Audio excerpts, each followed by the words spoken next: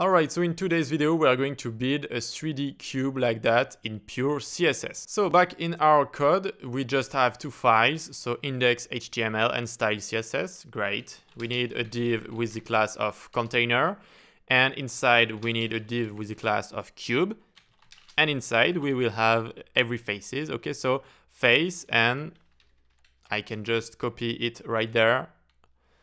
Each time you will have front, back, right, left, etc. just to position every face. Okay, great. We just need that in our HTML.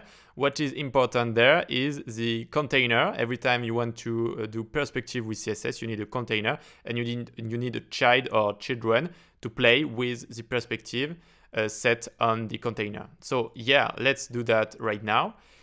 We do have just a little reset like there and background color for the body. Okay, so we will begin with container.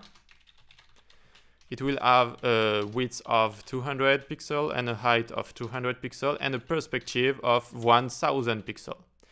Okay, so if you want to play with perspective in CSS, you need to add that to the container, okay, the scene if you want. So now we do have a depth right like that, you know, a depth of 1000 pixels, okay, from the screen. We do have a depth of 1000 pixels. Great. And we will just put some margin top auto 0 right there. So yeah, just to put our cube down. Great. So now our cube will have the property transform style preserve 3D. So this is the rule. You need both properties, perspective on the container to set the perspective deepness, yes. And on the child or children, you need the transform style preserve 3D to actually use that, that 3D environment. Okay. So now we will put width 100% and height 100%. Position relative because the faces will have position absolute. So every face will take a position absolute, okay, and a width and a height of 100, 100, and that's all relative to width and height right there, okay? So that's great. We can now place our first face.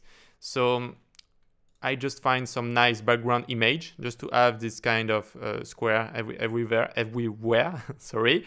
And we can see the face. It's not placed yet.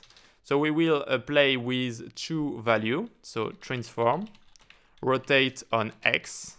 And look, if I put there like 40 degrees, it will start rotating on X, on the X axis. And we will rotate to 90 degrees. So it's disappearing, but it's still right there. Okay. So if I put 89, actually, you can see it. But since it's really in front of us, it's kind of disappearing. But we will see it when we are going to animate our cube. Okay, so rotate X 90 degrees. And we will need something else. Look, we will need a translate on Z axis of 100 pixels. What is going on right there? The higher the value, the closer you will get to the screen. You will be to the screen. Okay, so if I'll put 500 there, it will really get closer. Okay, up to the value of 1000. It will go like behind the screen if you want. Okay, behind the camera, because 1000 is actually the value of perspective right there. Okay, so we are just going to put 100. Just to create the dimensions for the square, actually, for the cube. Okay, so 1000 on Z and rotate X, 90 degrees like that. Great, so it's still there. Okay, don't forget, it's still there. It's still right there. Great. And there is a behavior. If you have already translate Z, it will rotate on the X axis, but not on a thread if you want. Okay, not on a thread. It will rotate on a cylinder, okay, with a diameter of 1000 pixels, 100 pixels, okay? Great, so now we can do this with everything. So you just need to, we will put the background image on every face, okay? And now we can start to style everything. So bottom will be the opposite. So minus 90 degrees. And we can do the same for everything. So right and left will be around the y-axis. So we still put translate z for everything, but this time it will be rotate y. And for the right, it will be 90 degrees and left minus. Great. And then for the front and back, it will be still rotate x. Okay, it will be rotate x like the beginning.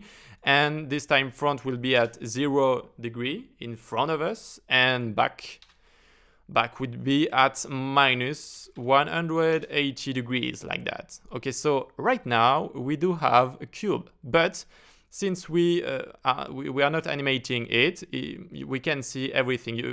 We just see the front of the face, the front face actually. We just see the front face. So let's create the animation. Keyframe spin from transform rotate x 0 degree and rotate y 0 degree. And we do want to do 360 animation, okay? So right there, we're just going to copy that and put 360 and 360 right there too. Okay, great. So 360 around the x-axis and the y-axis. The y-axis and the x-axis. Okay, and now we need to add this animation to the cube. So yeah, right there, animation, spin, 5 seconds, infinite, linear. Okay, so something is terribly wrong right there. Actually, we need to first rotate and then translate z. Okay, so here we are translating the first and then rotating. So we do have this strange behavior. So put rotate every time first and then translate. I will do it right now. Okay, so it looks much better, right? So it's rotating first and then translating. So it can create the good dimension for the cube, okay?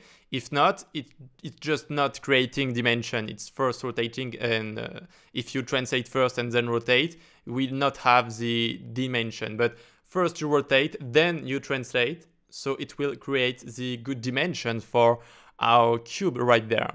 All right, I hope you understood me well, and now you know how to do a cube like that. So CSS perspective is fun, but it's not always useful. Okay, let's not, I'm not gonna lie, it's not always useful. It's useful if you want to do some, for example, a simple loader like that. It can be fun, or like, you know, flipping cards too. So it's good for some interaction of some animation. Okay, so like, subscribe, and see you next time. Goodbye.